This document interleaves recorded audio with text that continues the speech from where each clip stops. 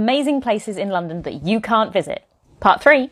Brompton Road Station. So after the last part, people were asking for one that didn't burn down, and I'll be honest, there's not many, but this is a good one. Brompton Road is what's called a ghost station, a disused underground station on the Piccadilly line. It opened in 1906, but it just never got that much business. It's right between two other underground stations, so it closed in 1934. During the Second World War, the government used it as a bunker for the anti-aircraft brigade. But unlike other entries on this list, this hasn't been destroyed. It's all still there. This is what it looks like today from ground level. So why can't you visit it? Well, getting in is tricky. In 2014, the building at ground level was sold to this guy, a Ukrainian businessman called Dmytro Firtash, who can't come to London right now because he might get extradited to the US for bribery and maybe being part of the Russian mafia.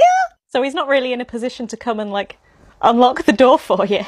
The only other way of getting in is to stop a train in there. And if you can do that, DM me.